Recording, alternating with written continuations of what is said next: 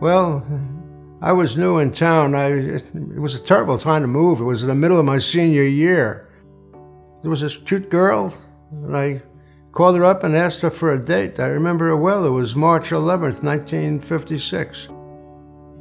She said yes, and we've been together ever since. We had a pretty busy life. We were avid RVers. We traveled a lot with our recreational vehicle. Then Laura and I became cross-country skiers, and we did that quite a bit in the winter. So we had a lot of fun. Some of the things that changed after we retired, you don't realize it, but a fixed income is really difficult. That's when you have to start thinking about ways to save some money. Between the two of us, we use quite a bit of medicines. I have high blood pressure, and that's under control with 2 medications. I'm a diabetic. I take 7 medicines, and now 3 of them are generic. And that's a big help, a really big help. It just cuts the costs down significantly. If we didn't have such a great access to our medication, we would be in big trouble. I've thought of that many, many times. I was in back of someone at the pharmacy who wanted to pick up 4 drugs, and when she heard how much everything was going to cost, she had to cut back.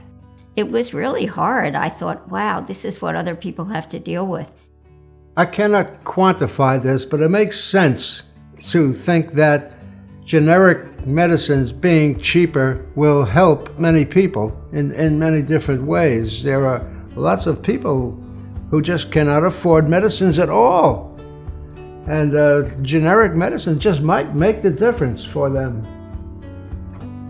Medicines in the United States are subject to strong regulatory oversight, which helps ensure their quality, safety, and effectiveness.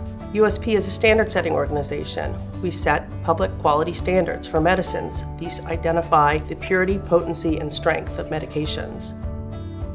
Generic medicines have helped millions have access to critical treatments they need, yet there are still many medications with no generic options. USP's Generic Access Plan is working with FDA and others to help close the gap. We are identifying where our quality standards can help ensure that there are more generic options available. We're working to identify where we can develop new quality standards that will help ensure manufacturers and regulators can get new generic options into the marketplace. USP is also providing support and training to generic manufacturers worldwide and stakeholders across the supply chain to think about how quality standards can best support the development of generic medicines.